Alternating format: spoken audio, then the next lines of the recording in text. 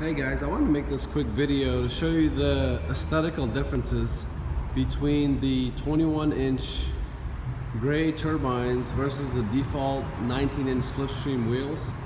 I know that when we were getting our Model S, this is something that I kept mulling over back and forth, and there are two gray colored Model S's side by side here.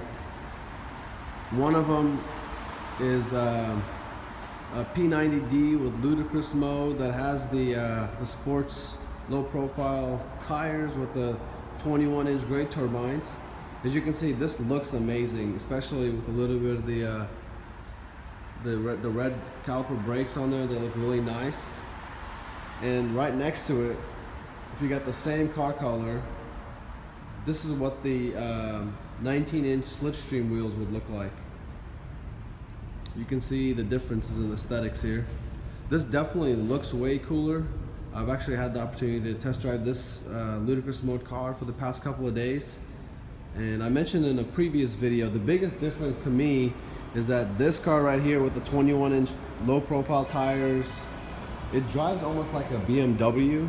Definitely a little bit, it's very grippy, but I guess because you don't have as much cushion, this car definitely wasn't as luxurious of a drive.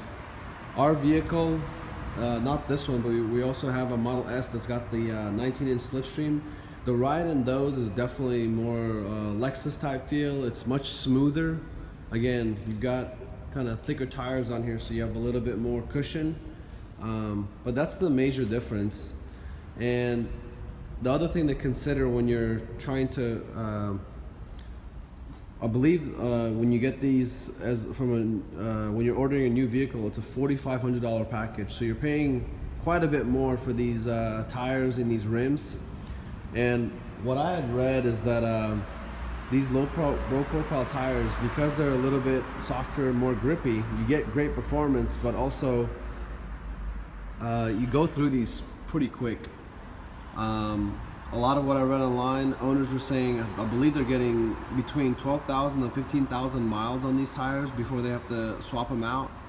So that's, depending on your driving style, to me that's less than a year. So it seems like it's quite, and I know that these are very expensive tires, where on the default 19-inch Slipstream tires, they look really nice as well, or the rims. These tires, they're very close to your average tires, where you're getting anywhere from 35 to I think 45,000 miles. So that's at least two years, maybe a little bit more of wear. So that's the major difference. In my opinion, if you have to just get the best looking vehicle, this is definitely the way to go. Let me turn off these lights here. You can see the difference. I hope that helped. And definitely use my referral code if you guys are in the market for a Model S. Thanks.